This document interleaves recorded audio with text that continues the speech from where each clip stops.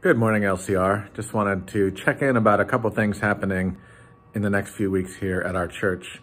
As spring is springing, we're getting more phone calls and inquiries and wanting to connect as people see the coronavirus numbers heading in the right direction and the opportunity to do projects out of our parking lot or find new ways to slowly come back, especially as we look toward Easter.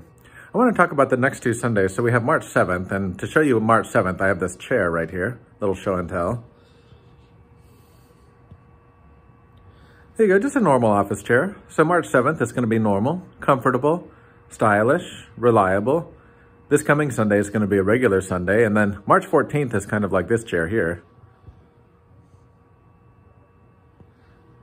Also functional and usable, but a little more casual. March 14th, we're going to have one service, which is our first service.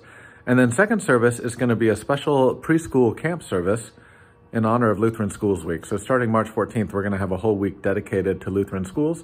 We're going to join in a national curriculum. We're going to have lots of cool stuff happening here. So here's March 7th, just normal. Here's March 14th.